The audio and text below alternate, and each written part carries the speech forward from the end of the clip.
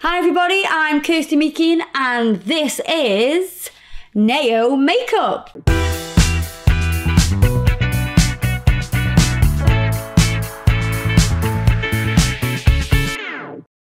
Today I'm going to show you how to create this gorgeous autumn look, or autumnal, do they call it? Autumnal. Autumnal? Autumnal. Autumnal look. Or if you're in America, a fall look, because the leaves are going to fall. But before you carry on, don't forget to subscribe to this channel, and you can click the link here. Yeah? You can put it there, Adam. Or is it there?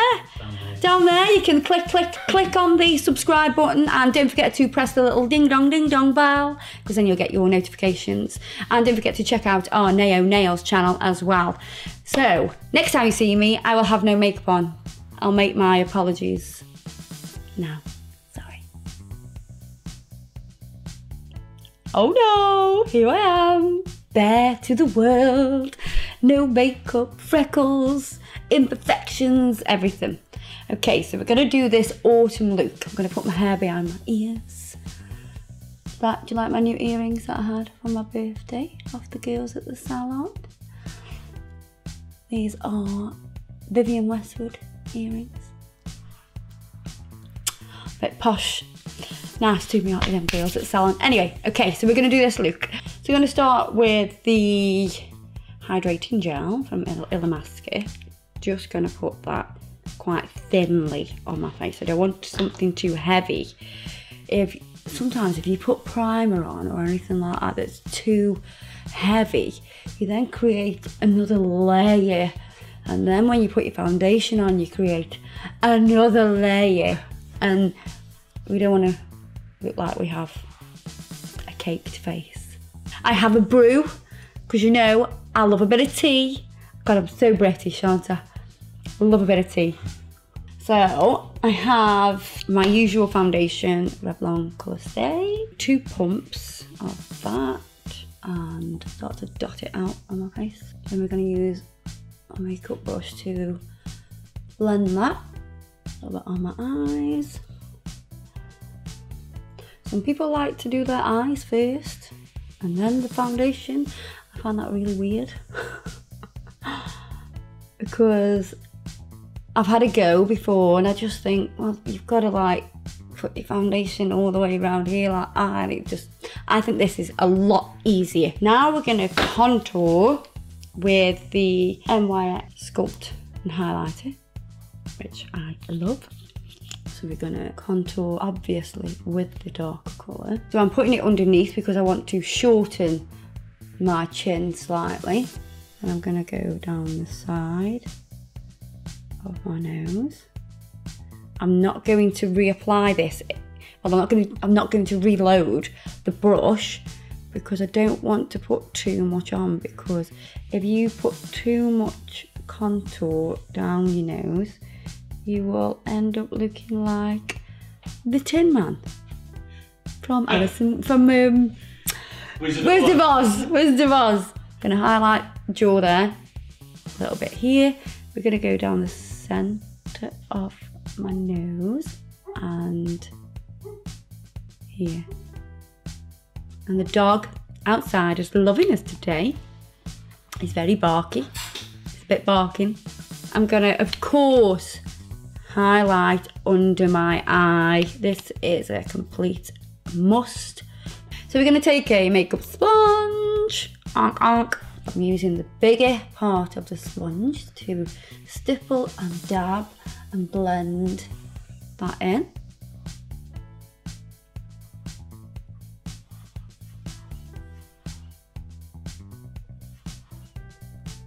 By adding that bit of contour there, it also shortens your forehead. So those of you with a big forehead, that's your little trick. I'll do under my eyes last.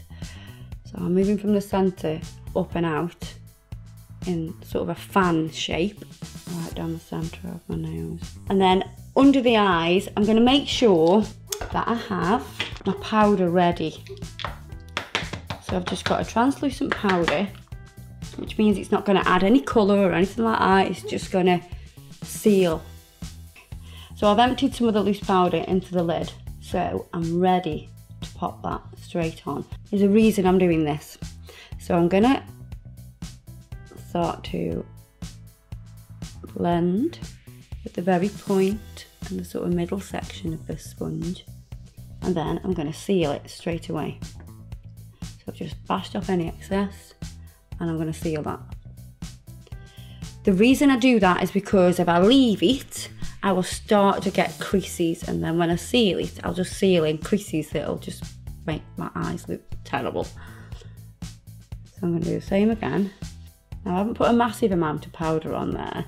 You can see that I went into the powder and knocked off the excess. One thing that I am going to look at now before I seal anywhere else is I have slightly darker freckles around my mouth. Sometimes I have a few little spots. And then we're going to set. I'm going to set it all with the loose powder.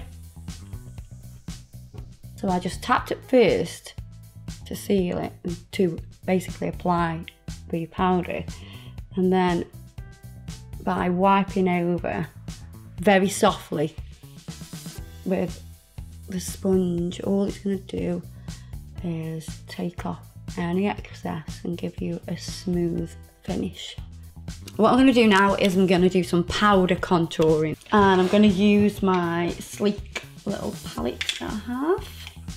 I've had it that long that I've broke it, but that's how good it is. That's how long it lasts. I'm going to use this stiff pinched brush, and I'm going to go into powder and I'll knock off any excess. Don't worry too much about making it perfectly blended just yet. I'm trying to just get most of the product on. And I'm going to turn the brush, so I've gone from this to this, and that'll start to blend. We'll do the same on this side, on my jaw. Then we're going to use a bronzer. So this is just a H&M bronzer, but it's actually one that I really like. I thought they'd discontinued it at one point and I nearly had a heart attack, but they just changed the packaging. Now this brush doesn't belong to me. When we went out for my birthday, my friend left this in a bag, and I was like, oh, I didn't think I should tell her about that. So thanks, Tammy. It's a lovely brush. So I'm gonna pop some on, knock some off, pop it on, knock it off, pop it on, knock it off. And we're gonna go over my cheeks just to add a bit of bronze. And the same here. All right, along the jawline. This is obviously going to blend your contouring even more as well. It's going to make me look a little bit browner than I am. And then we need to take that down. I love this brush, Tammy. She's so gonna kill me. She had some like Tom Ford bronzer as well. And I was like, ooh, check you out with you, Tom Ford bronzer. And I was like, can't I use my bronzer? She was like, hey, you can't contaminate my brush with your cheap H&M stuff. It can only put that brush into the Tom Ford. At least you won't want it back. So I'm just going to blend over my nose a little bit as well. Now I'm going to use some Illamasqua in Excite, which is like a gorgeous coral colour. I just love it. I feel like I could just rub it all over my face. That might look a bit weird though. So I'm going to put some on and I'm going to knock it off. You need the tiniest amount of this, literally just on the apples. Now we're going to do eyebrows. I've got my NYX eyebrow pencil, which is fatter on one side. So you can see there it's pinched, which means you can use it thickly or thinly. So that'll be thin, that'll be thick. And we're going to put it on thick, and we're always going to start doing the eyebrows from the centre of the eyebrow outwards. So we came for the scouse brow look here. I don't know if everybody knows what a scouse brow is. Is that a technical term? That is like, yeah, if you're in America, you probably don't know what a scouse brow is. If you come from Liverpool, you are a Scouser. Because of how you talk. I need to try to do a Liverpool accent now, don't I really? Well, to be fair, you're nearly there, ain't you? I know I do sound a little bit Liverpoolian, but I'm not. I can't do it, I'm trying to think how they do it. Hey, calm down. Chicken. Chicken.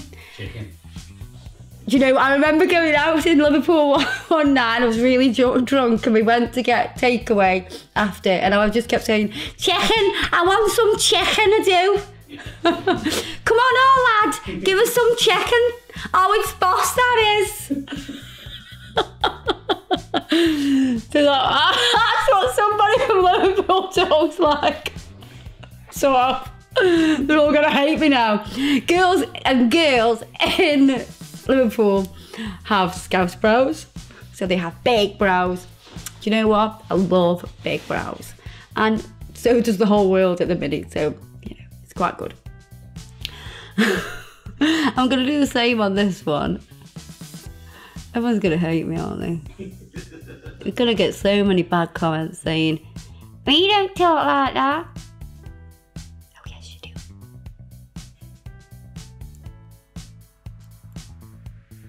Right, I'm going to now fill in this section with my itsy bitsy teeny weeny micro brow pencil from NYX. I'm just going to do little lines as if they are hairs, and then we're also going to go around the edge. It's really difficult to do this sort of neatening up with a larger pencil. In my Illamasqua palette that I use a lot and I absolutely love. This brush has got a slanted brush on. It's quite fluffy. It's not really stiff. So I'll show you the difference between a couple of them that I've got. We have quite a fluffy one, and we have one that's a lot more thinner, which is going to give you more refined lines. And this one is just really to put colour on. It's not to perfect, if that makes sense to you. And I'm literally just dotting it over that section there because I want it to be quite light. I don't want it to completely sort of disappear to nothing because that looks really strange on my face. You could completely make that really pale and have the whole ombre eyebrow thing, but I need a little bit of colour just there. But then we are going to use now the other brush. So we're going to go straight into this dark one first. This is my darkest brown that I've got. So we're going to go into that, just knock off any excess onto the mirror. And then we're going to go right at the end here. So we've got this ombre eyebrow going on, but it's not really extreme. And then we're going to go into this medium brown here. And what it's going to do is just seal the pencil. It's going to make it last longer.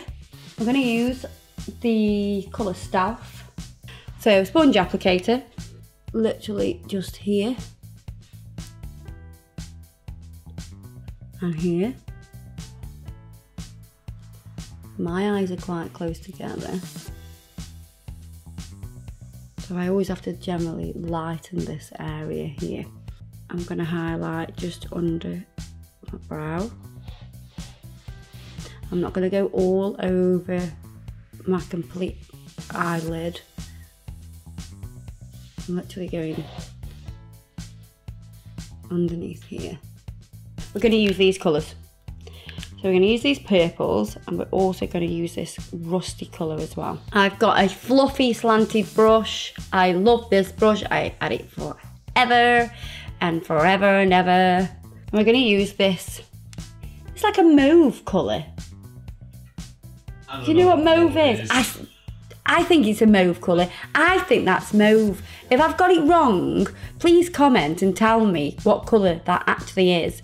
I mean, on the back it's got a list of colours, but I don't know which one it is. It might be Wolf, it might be Forgiveness. I have no idea which one that is because I don't think they're in order. But anyway, I'm going to use this mauve colour coming from the outside in, and we're going to come over the eye about 3/4 of the way. Sometimes people get a bit afraid to wear, you know, like a purpley colour on their eye because they think, oh, I'm going to look like I have a black eye. Don't be afraid, try it out. I'm going to make sure I've got no powder that's foul onto my cheek. I'm going to use this brush, same colour, going underneath. And then we're going to go into the darker purple. Then with this brush, the slanty brush, I'm going to blend that.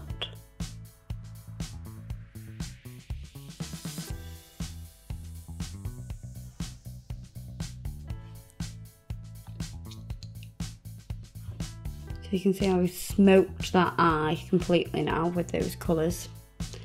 I'm going to do exactly the same on this eye, so you can see the difference between putting the darker purple on and having no dark purple. So a little bit more purple there, just to make them a bit more equal. There's nothing worse than your eyes being a little bit odd. Now what we're going to do is use this rusted colour. So this one here, I'm literally going to add a little bit under the eye, and we're going to add it here.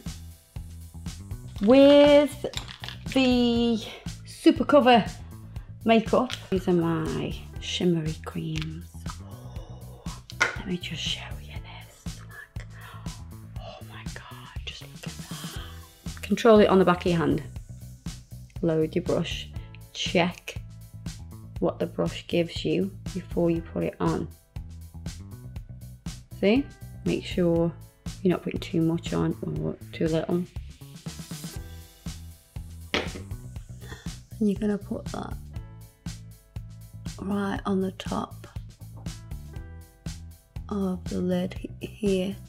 Same both sides. I'm going to clean that brush that I've just used just on a makeup wipe. So I'm going to use the same brush. And then we're going to use gold. And that's going to go just here to highlight a little bit. You don't need a massive amount, it's really pigmented. I'm going to use Illamasqua's Epic, which is a gorgeous bronzer. I'm told that Beyonce wears this. I'm not lying. That's why I got it, of course, obviously, because you know. Very Beyonce I am. So I'm going to take that, not a massive amount, I'm going to check it on the back of my hand and literally run that onto my cheek. I'm not putting it high up, we're not highlighting with it, we're just adding a little bit of shimmer on the cheek. Some of this Epic.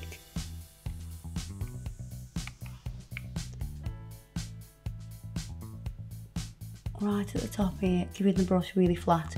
You're not putting a massive amount on, you're just adding that little bit of shimmer.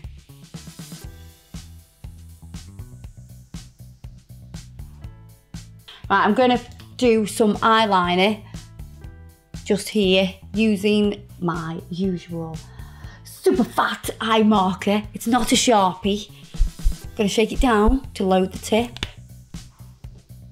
You can see how wet that is now, so that's really loaded. I'm going to go right on the lash line.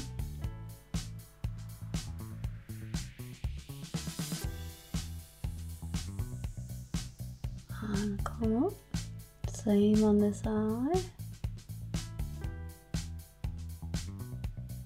I'm completely stretching my lid out so I get a smooth line. I'm going to seal that with black on my Illamasqua palette. That's going to make the eyeliner stay on for longer. It's going to make it darker. Now I'm going to put my mascara on, and you know I love to use two mascaras because one would just be quite normal. So I've got my Revlon all-in-one, and then I've got my cheapy one, my collection, and it's so good because it's got a big fat brush. This Revlon one has got a tiny brush, so it's really short and I can get right to the root. Now, because I've got really fair eyelashes, this is really good to cover those and make them black. And then we're going to use the big fat mascara brush, and we're going to go from root to tip. So before I was concentrating on the root, now I'm going from root to tip. I'm going to do the bottom lashes, and then same on this eye. Doing the face, the mascara face, oh god. One last thing on the eyes, I'm going to use Wonder pencil. It's basically a very light cream colour, and I'm going to go on the inside of my waterline, which is going to open my eye up. Now I'm going to work on my lips, and we're going for a dark lip because we are doing an autumn look. So I'm going to line my lip first. This is a Maybelline pencil. So I'm going to start with the Cupid's bow and come down.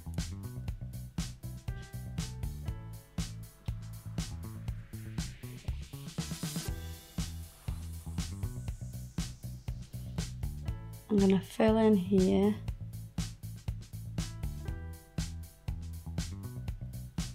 Just slightly show up when the lipstick goes on, and also here. Then I've never wore this before. Somebody's given me this to wear. It's a 24-hour stay one that it's a bit like a matte, long-lasting lip gloss. Well, lip gloss, but you'll go matte. I've had a little play with it. Let's have a look.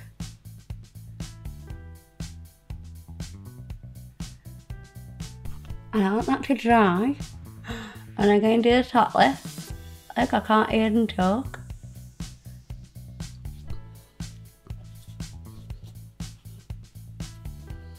There you are, that's the autumn look finished for you. Hope you like it. Have a little go, see what you think. Hope you like my eyes and my dark lips. So I won't go out now. Who's going to take me out? Come on, someone needs to take me out now.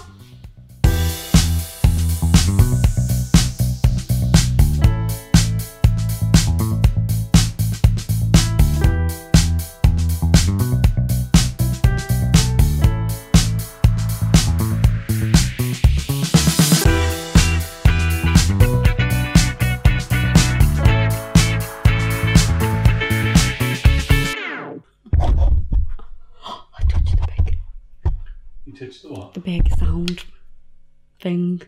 We're going to use, oh, I keep touching you,